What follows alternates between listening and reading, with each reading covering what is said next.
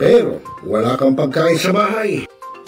Narito na ang sagot mga katropa, ang Superman of Lechon, napapawi sa inyong gutom at siguradong mapapa-analyze ka dahil sa tender juicy na jam mo pa at siguradong malinis at bagong katay buhat sa farm, kaya super masalasa at pangmasa pa.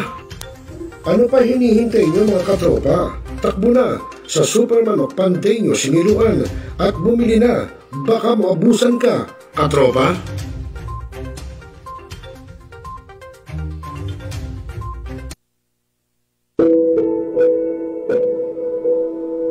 Ikaw ba'y nag-iisa?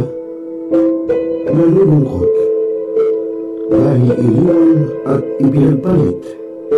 Niloko? Naging minamahal? Kung ngayon, i-type sa inyong mga cellphone, Facebook o YouTube man ang Millennial Online TV.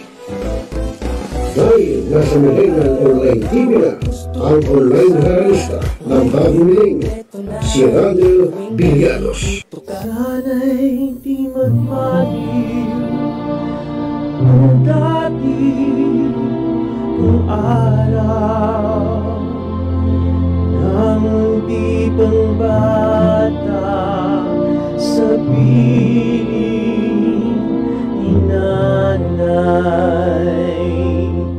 Nais kong mauli ang awit ninang mahal.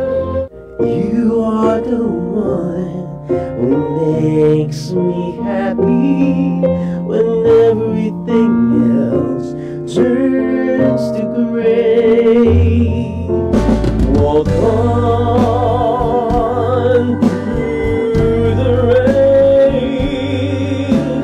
Walk on through the rain.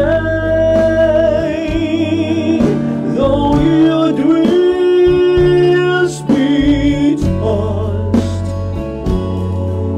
and low.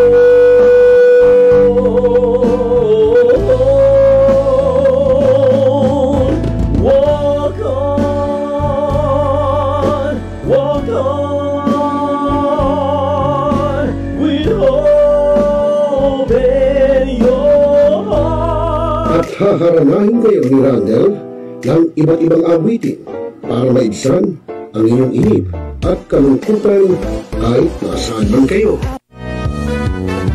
Hanggang sa tumanda.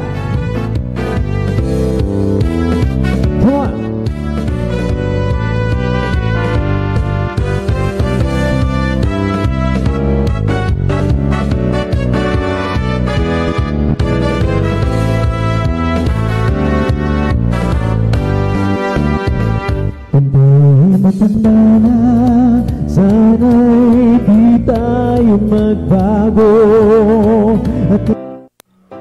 At pwede rin kayo makiduet kay Randall tuwing Huwebes ng hapon.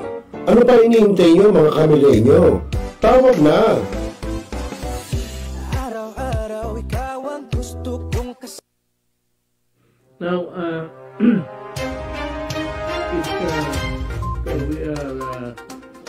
talakayin. The biggest destruction of dangerous drugs worth 1. Rebisahin, opinyon, malawakin, aksyonan.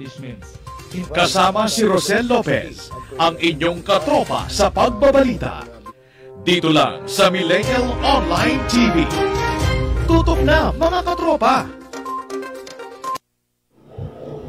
Responsable ka bang gun owner? At mahaba ba ang iyong pasensya? At hindi ba initin ang iyong ulo? Alam mo rin ba ang batas hinggil sa pag-iingat ng baril o firearms? Kung hindi, a responsible gun owner? Are you a responsible gun owner? Are you a responsible gun owner? Are you a responsible gun owner? Are you a responsible gun owner? Are you a responsible gun owner? The PNP Civil Security Group would like to advise all firearms holders to renew their license to own and possess firearms and firearms registration within 6 months before its expiry date.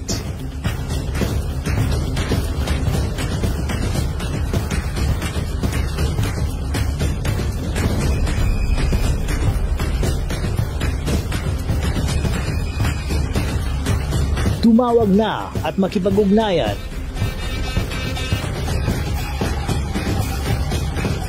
Be a responsible gun owner. One Gun Pilipinas ang sagot, mga katropa at kaganos. Tayo ituturo sa inyo ng One Gun Pilipinas o OGP ang lahat ng legal na paraan at proseso upang ikaw ay maging isang responsableng gun owners.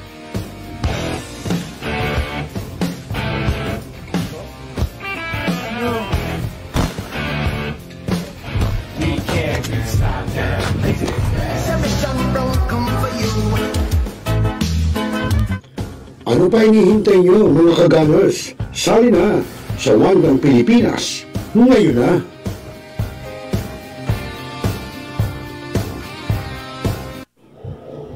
Responsable ka bang gun owner?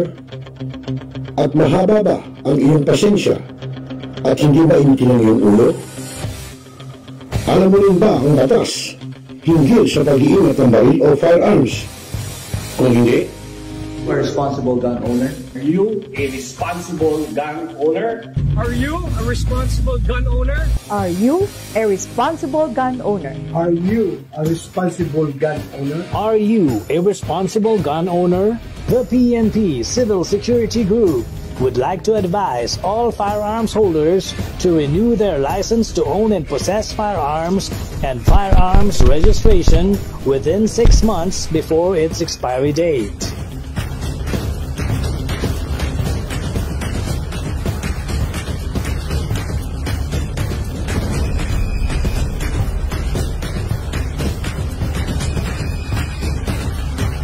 Tumawag na at makipag-ugnayan.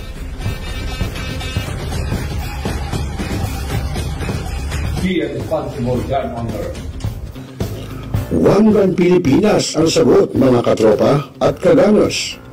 Tayo ituturo sa inyo ng One Gun Pilipinas o OGP ang lahat ng legal na paraan at proseso upang ikaw ay maging isang responsableng gun owners.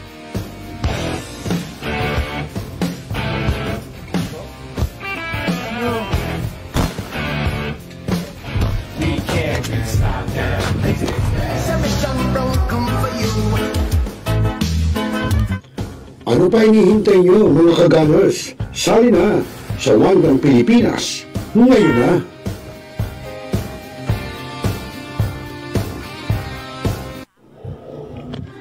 Barangay, pangunahing unit ng pamahalang lokal kung saan dito pinag-uusapan ang bawat sigalot ng mga residente ng bawat barangay. Dito rin pinag-uusapan ng mga piling halal na opisyal na barangay ang mga proyekto para sa kanilang barangay. Kumustahin natin ang panunungkulan ni Kapitan dito sa Dano Barangay sa Millennial Online TV Worldwide, ang katropa ng bawat barangay. Ating tinatapos ang ating pagpupulong.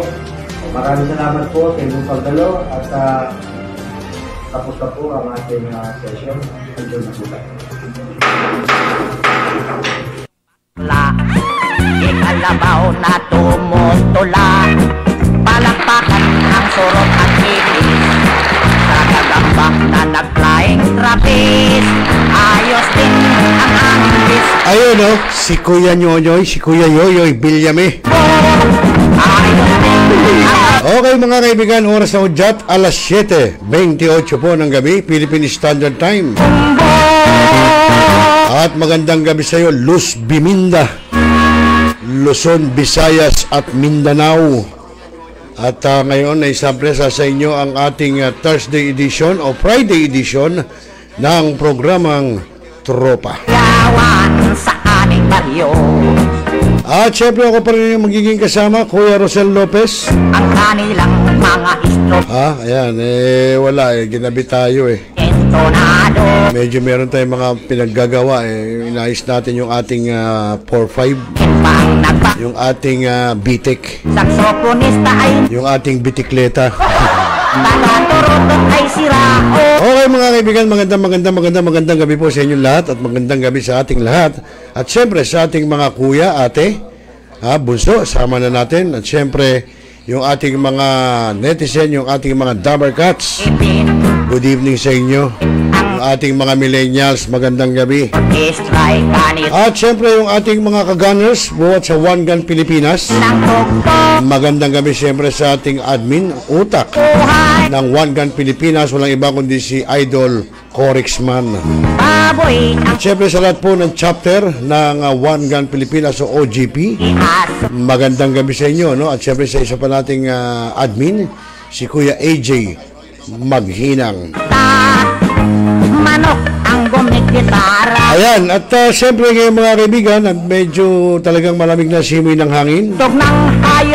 Wala, talagang ganun alam nyo pagka ganyang mga season, wala, kailangan talaga natin kailangan nating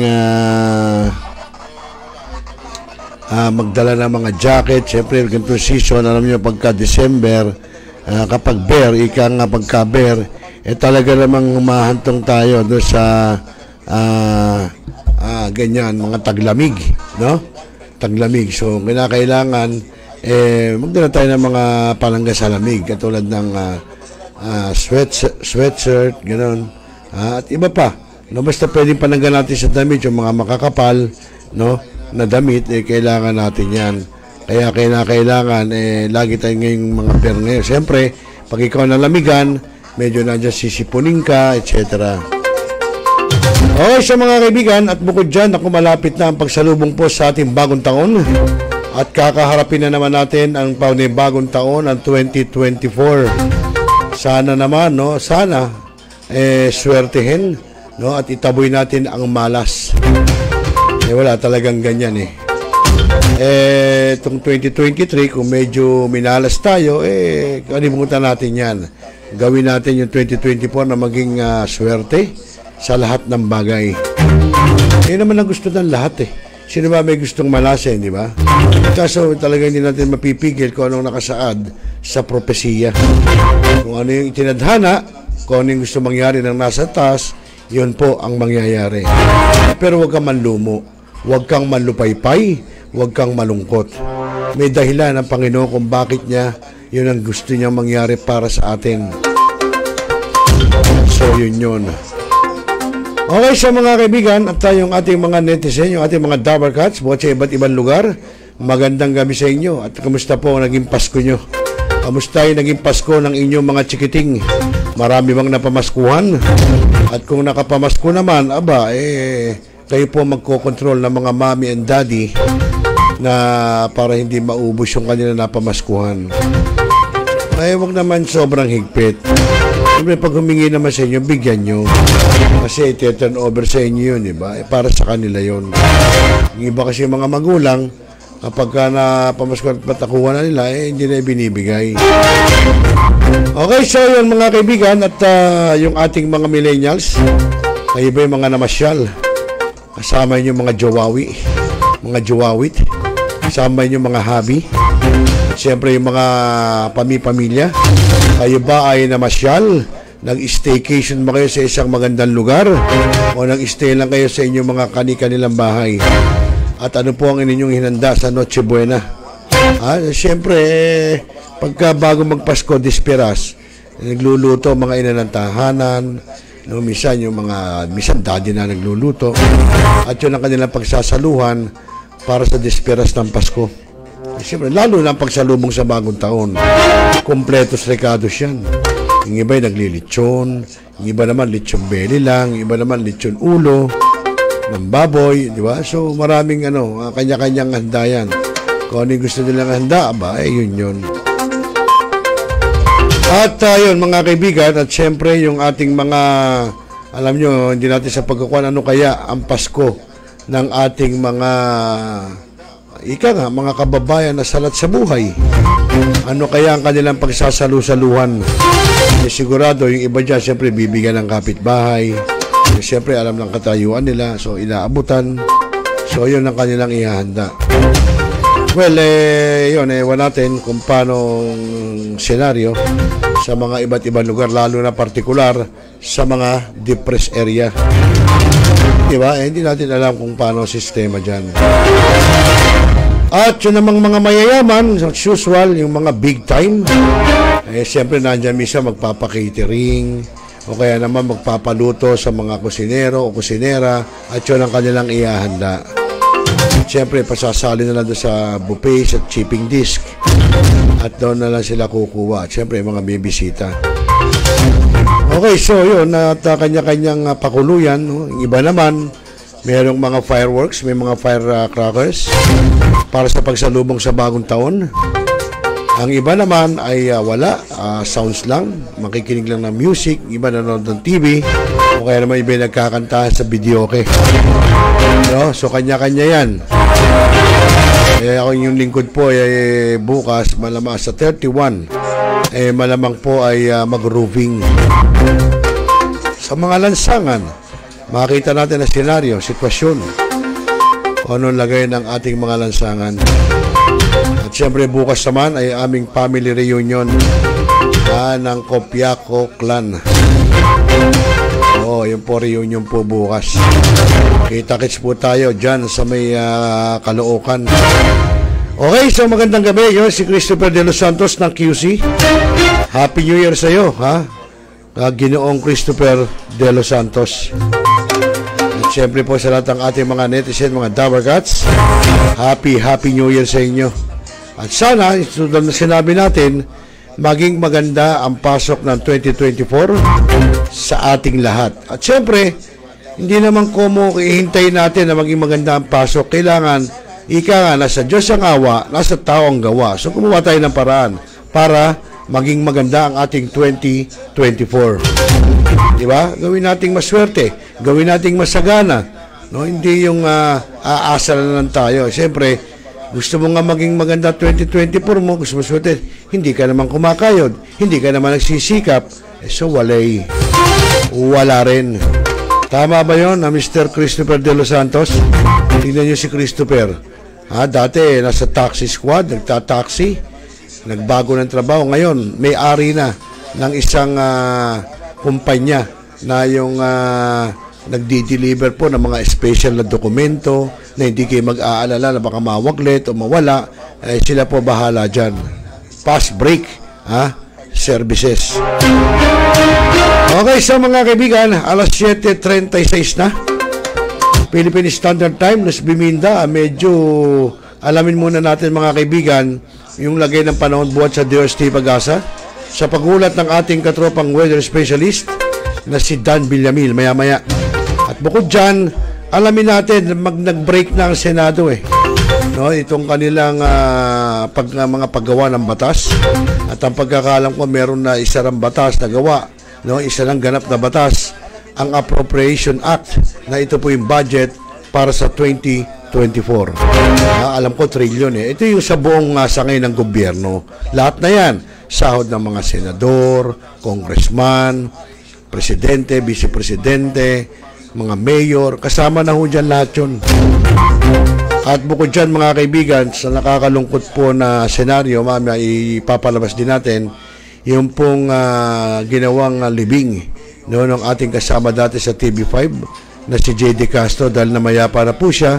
Mamaya panoorin natin yung senaryo ng kanyang ginawang paglilibing sa kanya. At sabi po ni Christopher de los Santos,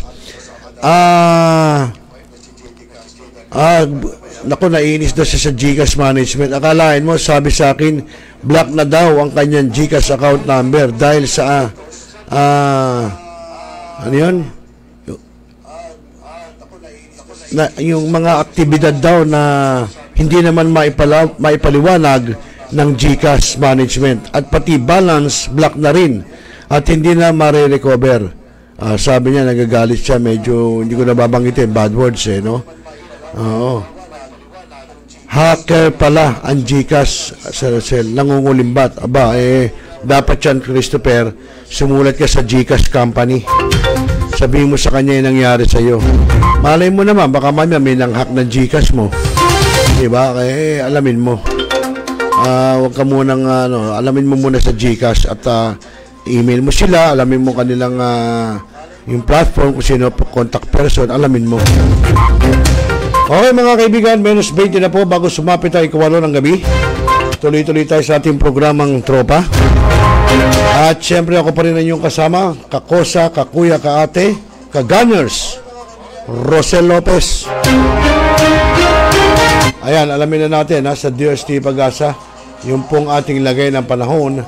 At para malaman natin tumang 31 na ito uulanin ng ating pagsalubong sa bagong taon.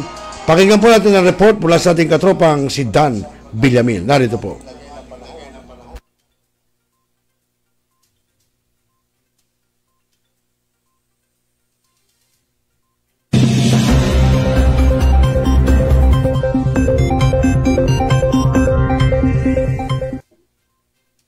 Magandang umaga mula sa PagAsa Weather Forecasting Center. Ito na ang ating update sa magiging tayo ng panahon sa susunod na 24 oras. Patuloy ang epekto ng northeast monsoon o hanging amihan sa malaking bahagi ng Hilaga at gitnang Luzon. Samantalang ito namang easterlies o yung mainit na hangin galing sa Karakatang Pasipiko ang nakakaapekto sa nalalabing bahagi ng ating bansa. Kaya makaranas pa rin tayo ng mga kaulapan at pag-ulan sa extreme northern Luzon. Samantalang mas maaliwalas sa panahon na ating inaasahan for the next 24 hours na nalalabing bahagi ng ating bansa. May tsansa pa rin ng mga thunderstorms sa bahagi ng Visayas, Mindanao, pati na rin sa mga areas ng southern Luzon. At for Metro Manila and the rest of Luzon, may tsansa naman tayo ng mga light rains o dagli ang pag-ambon na dala ng amihan.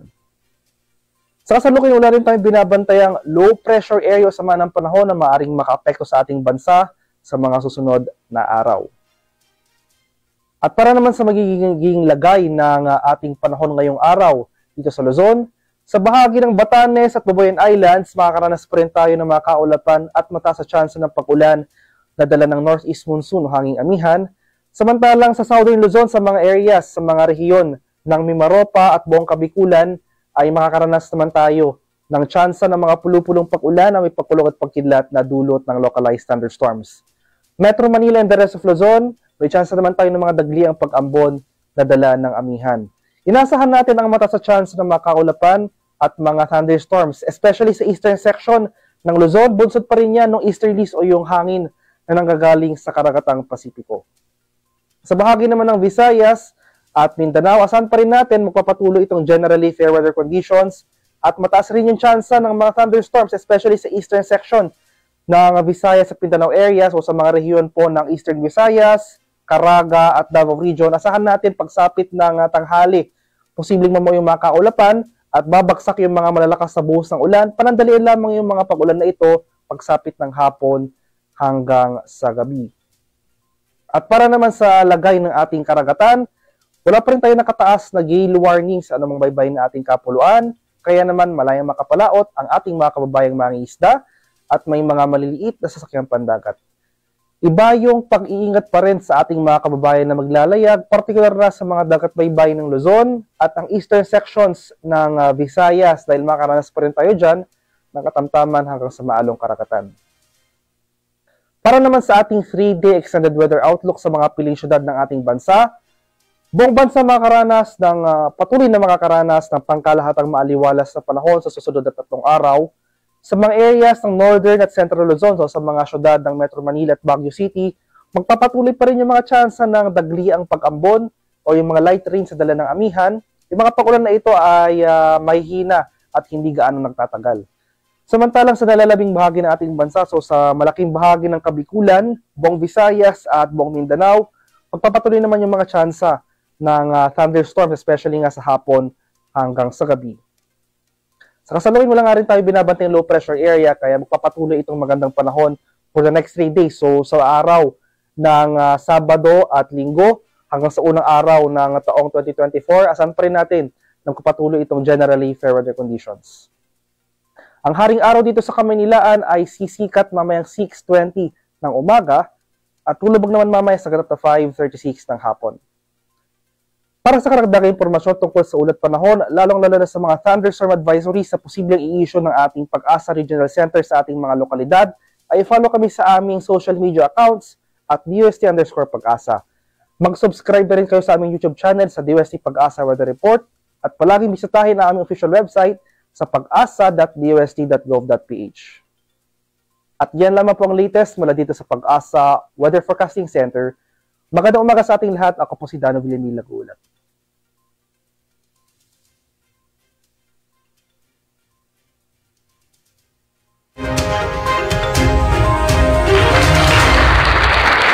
Ayun, maraming salamat sa iyo, katropang Dan Villamil. At agad din sa atin sa oras na 15 minutos bago sumapit po ika-8 ng gabi. Oras sa buong Kapuluan, oras sa Luz Biminda. At mga kaibigan, ngayon sabi ni Christopher de los Santos, nakausap na rin niya ang GCash Company. At sila daw ang nagsabi na black na no recover na. Hindi, ang tanong ko doon, Christopher, tinanong mo ba sila kung anong dahilan? Bakit naka-black ka sa GCash? Anong dahilan? Tinanong mo ba sila? GCash Company, bakit ho ganyan? Meron ng taong gumagamit o ano nyo ng GCash, bakit ho naka-black? Bakit ho binlock nyo? Anong dahilan? No? Kung ano, Christopher, bigay mo sa akin ng contact number doon at kung sino ang dapat makausap. So, sabi ni Christopher, dapat iparating daw yun sa mga senador ang ganitong pangyayari na once ang iyong GCash account ay na-block at wala nang malinaw na paliwanag ang GCash Company tungkol dito sa itong pangungulimbat dahil ultimong balance mo block na rin at hindi na maibabalik sa iyo. Paano kung 1,000 GCash members ang na-block ang account at may tigwa 100 pesos na balance? Ibig sabihin 10,000 1,000 times 100 a total of 100,000 pesos ang nakulimbat ng GCash Company. Aba, hindi basta-basta to. Tama ka naman. Hindi naman no tama yun, no? Kung ibablock ng GCash yung mga merong account na sabihin na natin merong mga balancing 100, ibablock, syempre hindi na makukuha yung 100. Kung sa ilang katao nga naman yun, kung sa 1,000 katao, hindi magkano nga naman yun. So, racket. Chat mo sa akin, Christopher, i-PM mo sa akin kung sino ang contact number doon at contact person at pwede natin kausapin. Okay, so mga kaibigan, alas 7:46. At ngayon mga kaibigan, at nako, ayan, katulad niya si kasamang Christopher. Matatapos ng taon, nagka-problema pa ng ganyan. Ngayon, kung ako yung gumagamit ng GCash, hindi na ako mag-GCash. Mababawasan ang inyong mga subscriber o client. Diba? Kasi sipin nyo, gumagamit ng GCash dahil kayo naggano niya para madaling transaksyon, pero ba't nagkakaganon? May problema, di ba? So, hindi natin sinasabing inside job, no? Kailangan siguro magpaliwanag dito ang GCash Company kung bakit nagkakaganon ang dahilan, bakit na-block, bakit yung binlock, at pati ang balance block na. Bakit? Okay, so mga kaibigan, at ngayon ay itunghay naman natin yung pong ginawang pag-break, break na ng Senado at ano ang kanilang nagawang aprobahang mga batas, no? At ito'y siguro play natin 2 beses para malaman ng lahat. Narito po.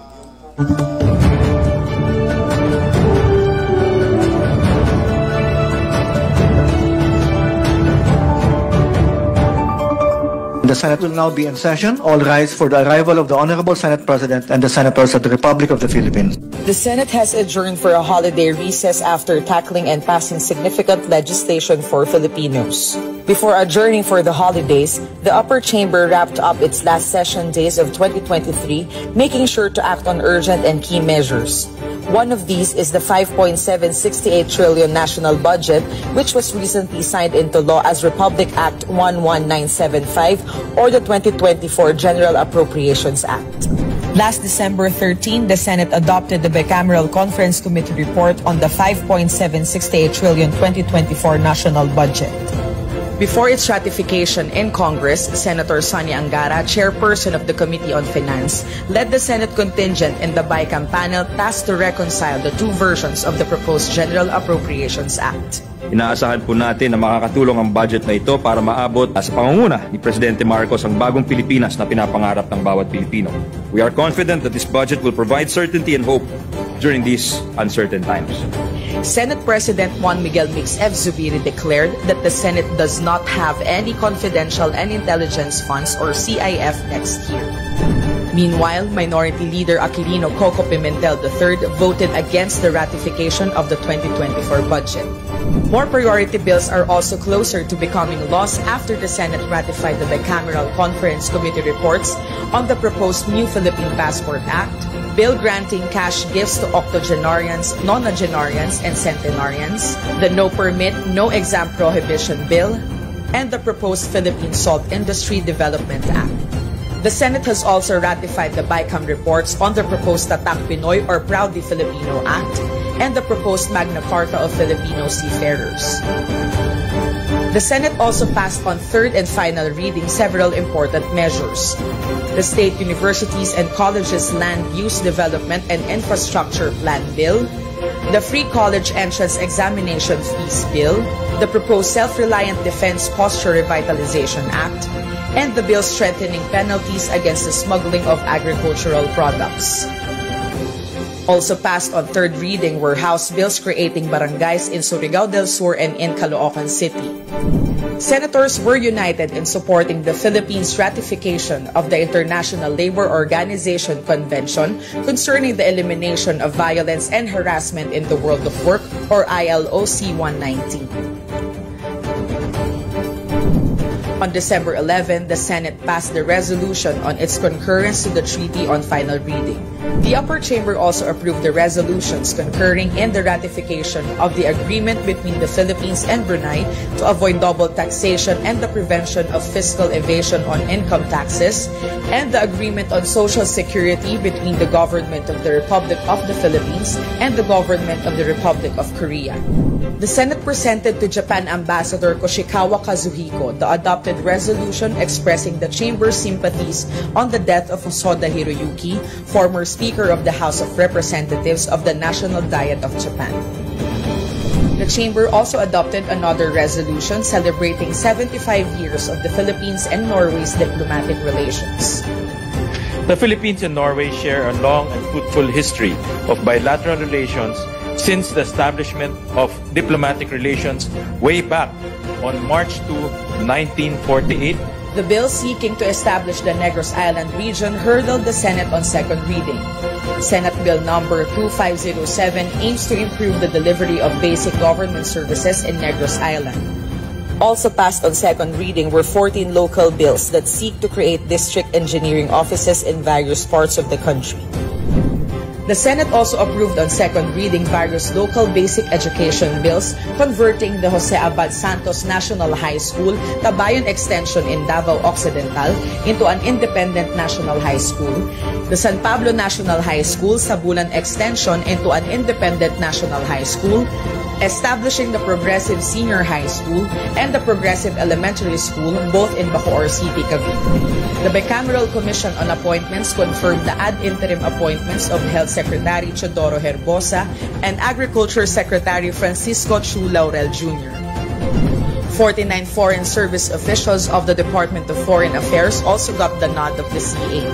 CA Chairperson and Senate President Juan Miguel Mix F. Zubiri thanked the DFA for its help in making the recent 31st annual meeting of the Asia-Pacific Parliamentary Forum a success. I'd just like to also make special mention to those who helped us in the Asia-Pacific Parliamentary Forum.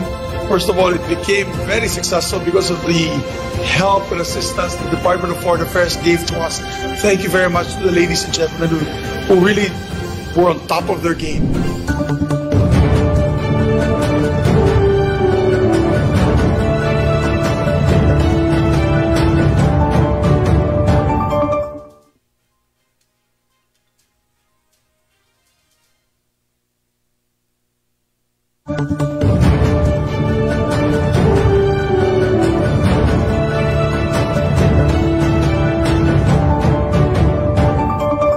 The Senate will now be in session. All rise for the arrival of the Honorable Senate President and the Senators of the Republic of the Philippines.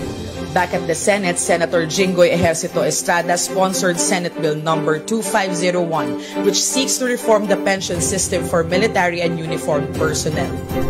Senator Francis Tol Tolentino brought before the plenary the Committee on Justice and Human Rights recommendations following its probe into the reported maltreatment of domestic helper Elvie Vergara.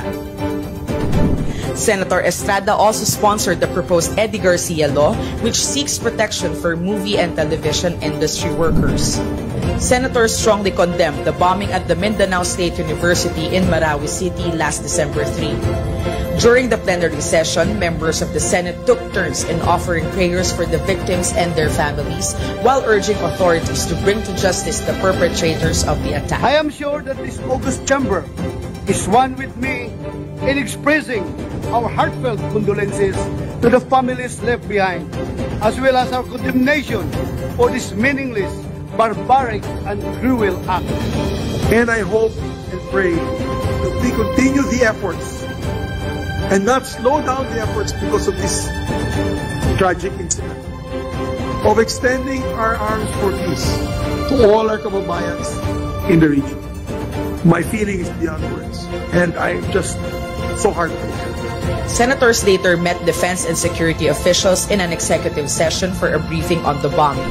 In a privileged speech, Senate President pro tempore Loren Legarda stressed the importance of the 28th United Nations Climate Change Conference being held in Dubai, UAE.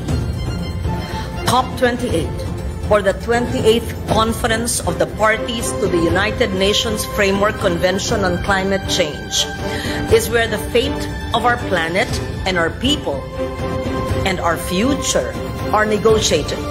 The place where the rhetoric of climate action is put to the test. We in the Senate must recognize the significance of the task at hand and the responsibility it entails for us as lawmakers and policy leaders of our climate vulnerable nation. Senator Tolentino also delivered a privileged speech declaring his support for the civilian-led Christmas convoy to the West Philippine Sea. And we say this to those who will attempt to block the said convoy: do not spoil our Christmas convoy. Senate Deputy Minority Leader Risa Hontiveros, in a privileged speech, bared the alleged abuse of women and children occurring within the Kingdom of Jesus Christ, a religious group led by Pastor Apollo Kibuloy. Majority Leader Joel Villanueva led the discussion of the Higher, Technical, and Vocational Education Subcommittee on proposals to expand the provision of enterprise-based training in the country. Senator Win Gatchalian represented the Senate as the Congressional Oversight Committee on the Official Development Assistance resumed its review of government projects funded by the ODAs. The Committee on Cultural Communities and Muslim Affairs tackled bills that would provide Muslim Filipinos better access to Sharia courts. The Committee on Labor, Employment, and Human Resources Development resumed its probe on the labor dispute case involving workers of the Liberty Transport Corporation. Senator J.V. Ejercito presided over the Committee on Health and Demography's hearing on the Magna Carta of Barangay Health Workers, or BHWs, and other proposals for BHWs' incentives and benefits. Senator Christopher Lawrence Bongo led the Health and Demography's inquiry on the reported spike of respiratory illnesses and the country's preparedness to address it.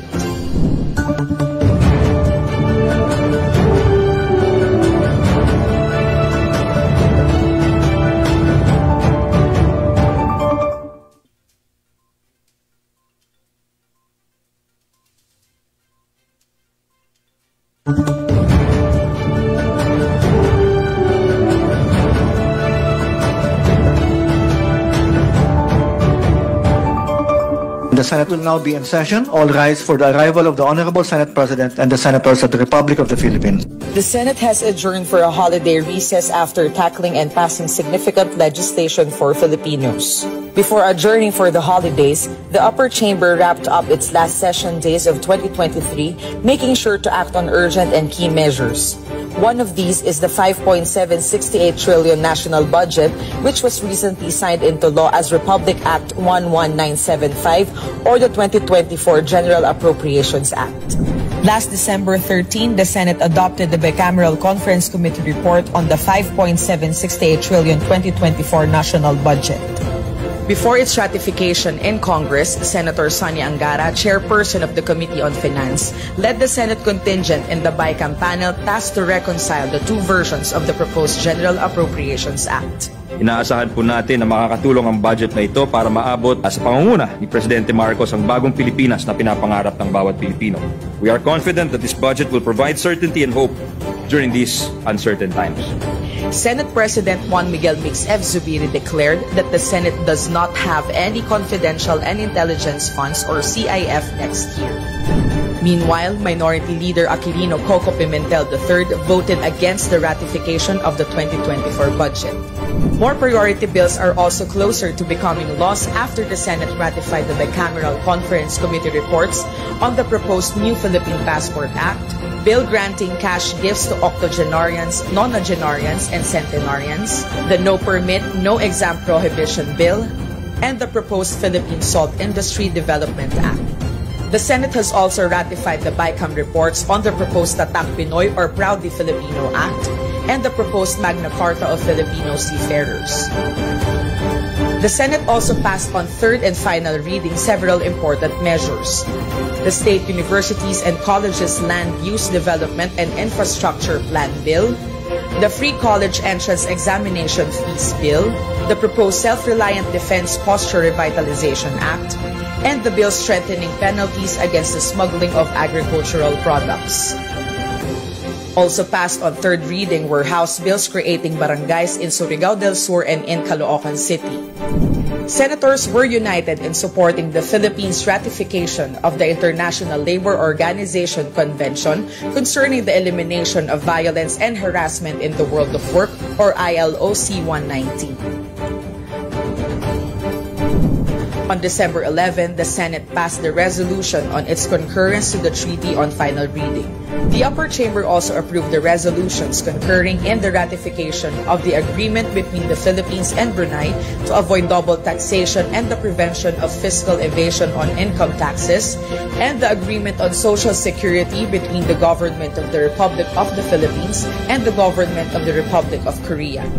The Senate presented to Japan Ambassador Koshikawa Kazuhiko the adopted resolution expressing the chamber's sympathies on the death of Hosoda Hiroyuki, former Speaker of the House of Representatives of the National Diet of Japan. The chamber also adopted another resolution celebrating 75 years of the Philippines and Norway's diplomatic relations. The Philippines and Norway share a long and fruitful history of bilateral relations since the establishment of diplomatic relations way back on March 2, 1948. The bill seeking to establish the Negros Island region hurdled the Senate on second reading. Senate Bill number 2507 aims to improve the delivery of basic government services in Negros Island. Also passed on second reading were 14 local bills that seek to create district engineering offices in various parts of the country. The Senate also approved on second reading various local basic education bills converting the Jose Abad Santos National High School, Tabayon Extension in Davao Occidental, into an independent national high school, the San Pablo National High School, Sabulan Extension into an independent national high school, establishing the Progressive Senior High School and the Progressive Elementary School, both in Bacoor City, Cavite. The Bicameral Commission on Appointments confirmed the ad interim appointments of Health Secretary Chodoro Herbosa and Agriculture Secretary Francisco Chu Laurel Jr. 49 foreign service officials of the Department of Foreign Affairs also got the nod of the CA. CA Chairperson and Senate President Juan Miguel Mix F. Zubiri thanked the DFA for its help in making the recent 31st annual meeting of the Asia-Pacific Parliamentary Forum a success. I'd just like to also make special mention to those who helped us in the Asia-Pacific Parliamentary Forum. First of all, it became very successful because of the help and assistance the Department of Foreign Affairs gave to us. Thank you very much to the ladies and gentlemen who really were on top of their game.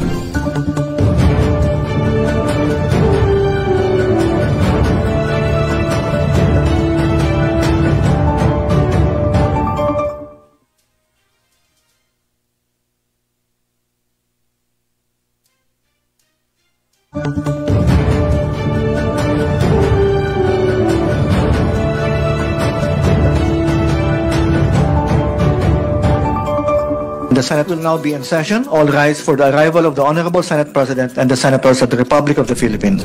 Back at the Senate, Senator Jinggoy Ejercito Estrada sponsored Senate Bill number 2501, which seeks to reform the pension system for military and uniformed personnel.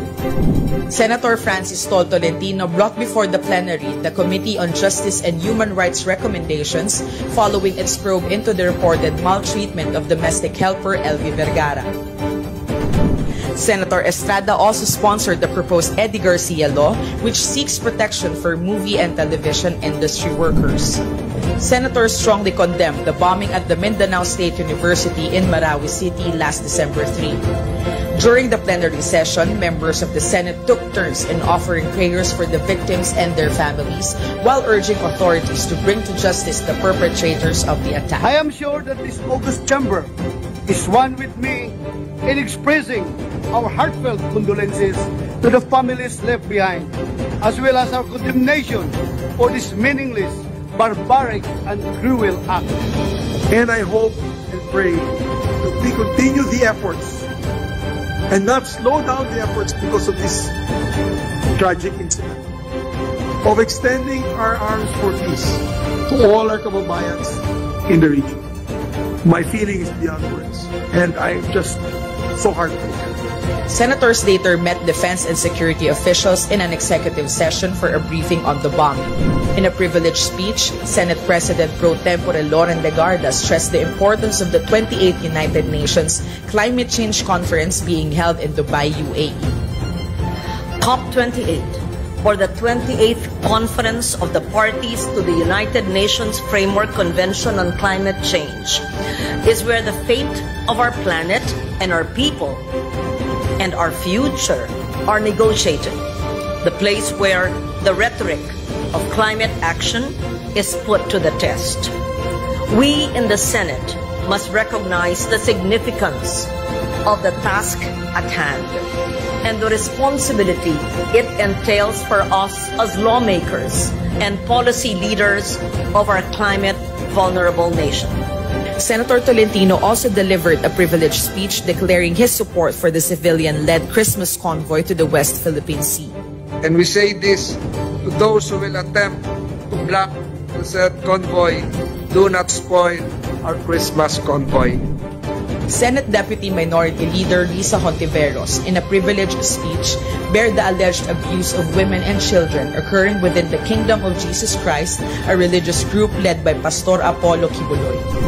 Majority Leader Joel Villanueva led the discussion of the Higher, Technical, and Vocational Education Subcommittee on proposals to expand the provision of enterprise-based training in the country.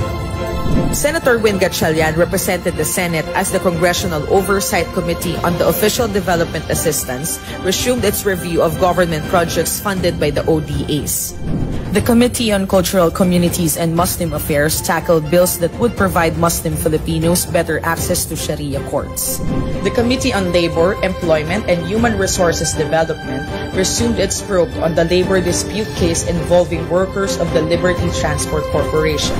Senator J.V. Ejercito presided over the Committee on Health and Demography's hearing on the Magna Carta of Barangay Health Workers, or BHWs, and other proposals for BHWs' incentives and benefits. Senator Christopher Lawrence Bongo led the Health and Demography's inquiry on the reported spike of respiratory illnesses and the country's preparedness to address it.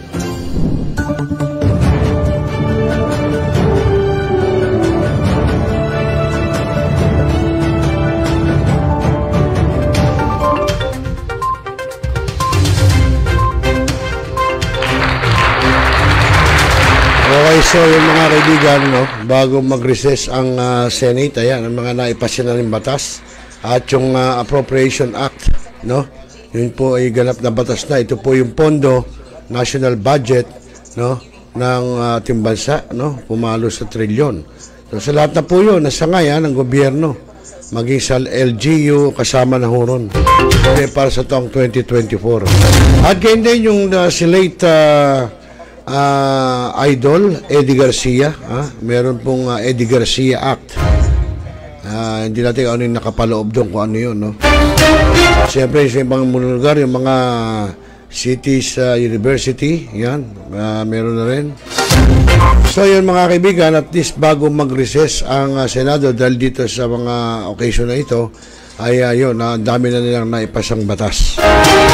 Congratulations po, Senate, particular kay Senate President Juan Miguel Zubiri. Okay mga kaibigan, alas 8:10 na ng gabi, oras sa buong Kapuluan. Uy, si paring Bayan Jogradis ko nanonood, yung ating katropang simpatiko. Bakasyon ka na ba, paring Bayan? Ikaw iba'y nasa Bulacan na? Iba'y kung nasa Bulacan ka na, siguro makita tayo. At yan din kay Kuya Teng Diaz ng Barangay Tagalag, dyan po sa Valenzuela.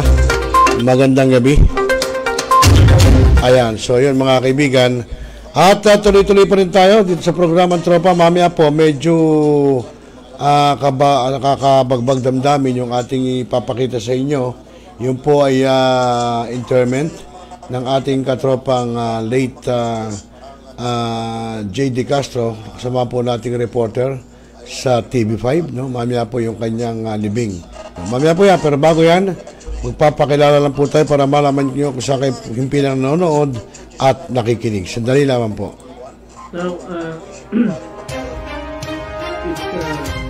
we are the biggest destruction of dangerous drugs worth 1. Rebisahin, opinyon, malawaking, aksyonan. Kasama si ROCEL LOPEZ, ang inyong katropa sa pagbabalita. Dito lang sa Millennial Online TV. Tutok na mga katropa!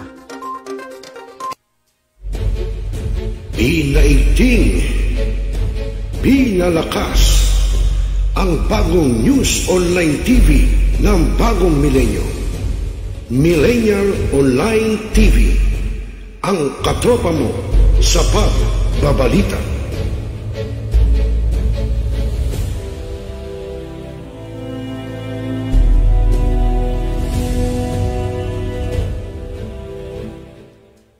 Hanap mo ba ay unwind ventures? Tara nang mamangha sa mga tanawin.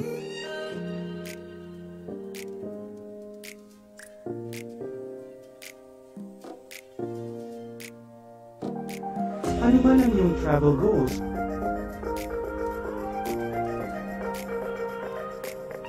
Dadalhin namin kayo.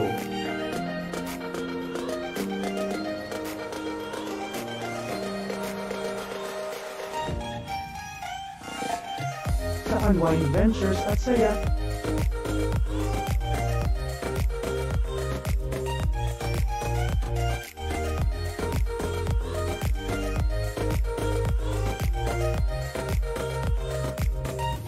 Dito lang sa Wow Biyahe.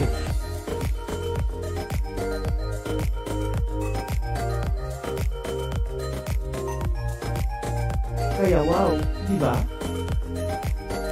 Abangan dito lang sa Millennial Online TV. Hi, this is Hilary Gadon. Nananawagan ako sa ating mga katropa, no? At mga kaibigan, mga kababayan, na palaging tumutok sa Millennial Online TV. At yan ay pinangunahan. At yan ay pinangangasiwaan ng aking kaibigan na si ROCEL. At ang mga nanunood dyan ay hindi bobo!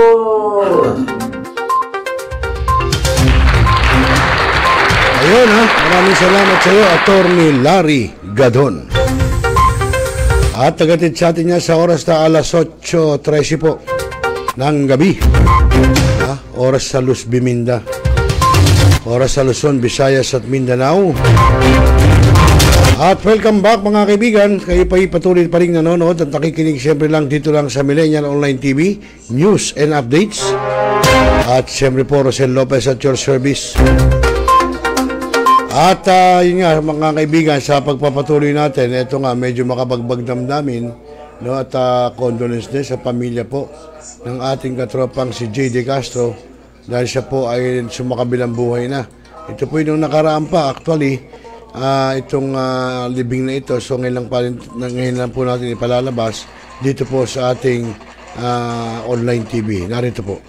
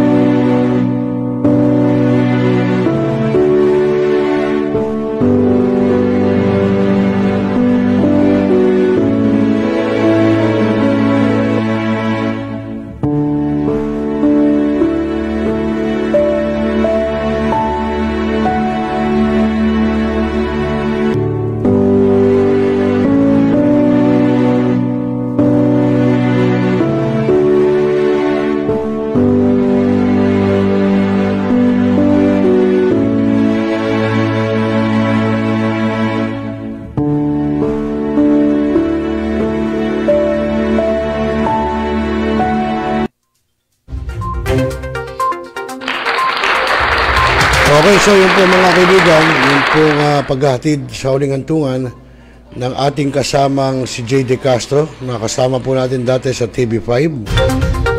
At condolence po sa pamilya, no, kay Ina, no, at syempre sa inyong mga kamag-anak, sa inyong anak, at syempre sa inyong mga kamag-anak sa pamilya ni J.D. Castro. Alam niyo mga kaibigan, nakakalungkot po noon po kasing kami nag-duty pa sa TV5.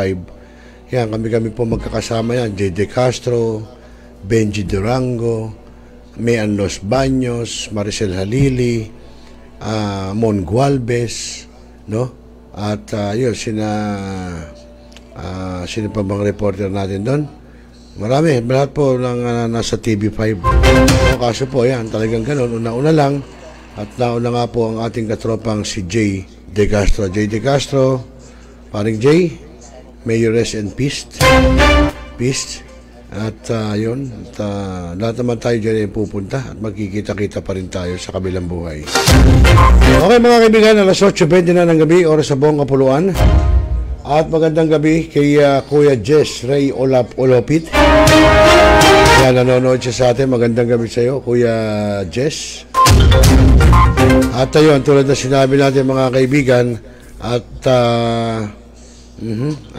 malapit na, no? Sana wag umulan dahil para masalubong natin ng masagana ang taong 2024.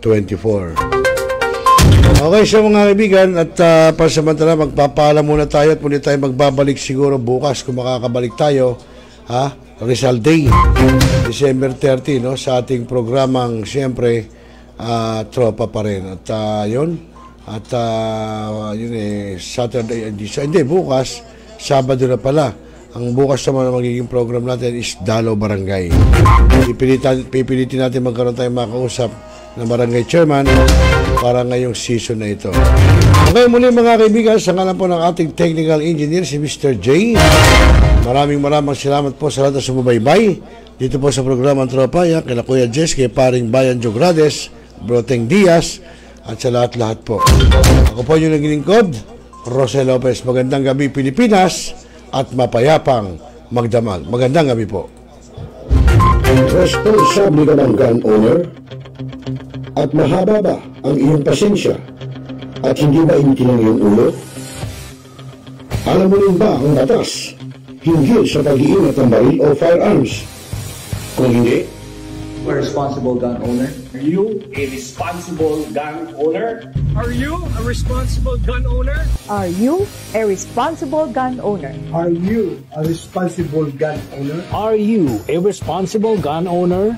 The PNP Civil Security Group would like to advise all firearms holders to renew their license to own and possess firearms and firearms registration within 6 months before its expiry date.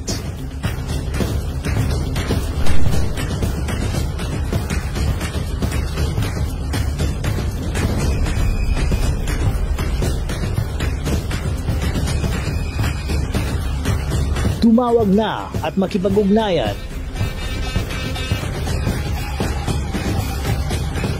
Be a responsible gun owner. One Gun Pilipinas ang sagot mga katropa at kaganos. Tayo ituturo sa inyo ng One Gun Pilipinas o OGP ang lahat ng legal na paraan at proseso upang ikaw ay maging isang responsableng gun owners.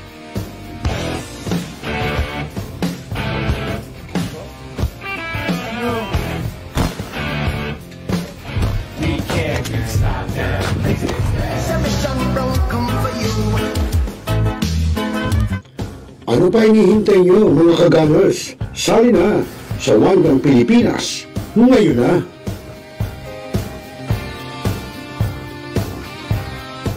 Nagbabasa ka pa ba ng dyaryo? O nakikinig ka pa ba ng radyo? Kung ngayon, lahat yan ay mapapakinggan nyo na sa inyong mga cellphone. Dahil online na tayo, mga kamilenyo. Kaya manood, makinig dito sa Millennial Online TV. Rider, sumalpok sa Kaya poste ng i-follow, like, subscribe, at i-share na mga katropa.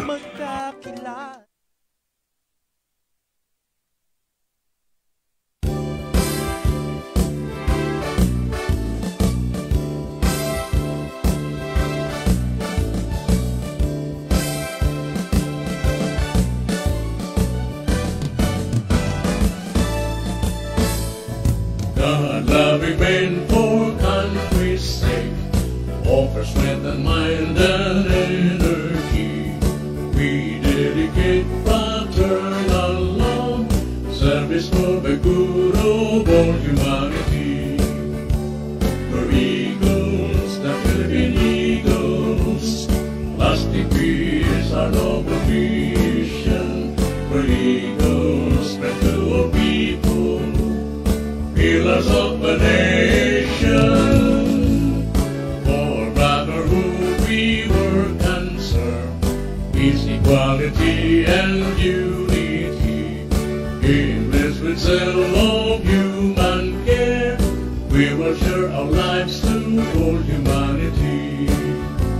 We're eagles, the Philippine Eagles, lasting peace, our noble mission. We're eagles, spread to all people, pillars of the nation. For brotherhood we work and serve, peace, equality, and unity. Aimless with zeal of human care, we will share our lives to keep our liberty.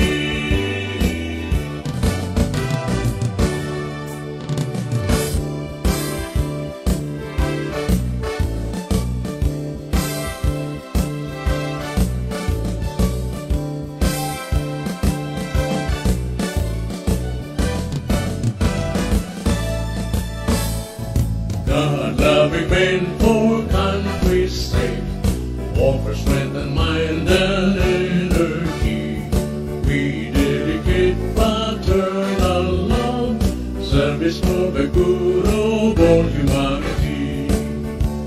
We're eagles, the Philippine Eagles, lasting peace, our noble mission. We're eagles, spread to all people, pillars of the nation. For brotherhood we work and serve, peace, equality, and unity. Aimless with zeal of human care, we will share our lives to all humanity. We're eagles, the Philippine Eagles, lasting peace, our noble mission. We're eagles, spread to all people, pillars of the nation. For brotherhood we work and serve, peace, equality, and unity. Aimless with zeal of human care, we will share our lives to keep our liberty.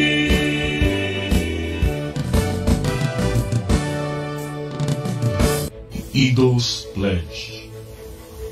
I, having consciously subscribed to the Constitution and the Eagles Magna Carta of the Philippine Eagles, and aware of my responsibility to my God and country, do hereby pledge to promote and defend at all times said Constitution and Magna Carta, and their ideals to the best of my ability, and within my power and capacity. So help me God.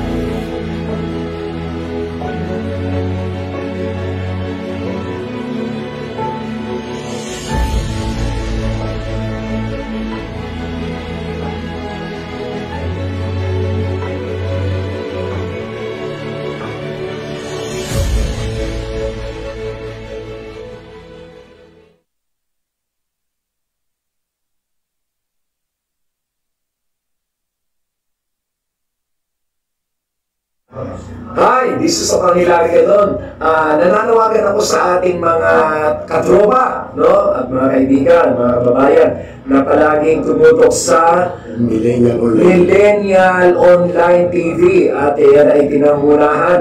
At yan ay pinangangasiwaan ng aking kaibigan na si ROCEL. At ang mga nanunood dyan ay hindi bobo! Sa lahat ng bumubuo ng Millennial Online TV at sa lahat po ng sumusuporta, maraming salamat po. Millennial Online TV is now signing off.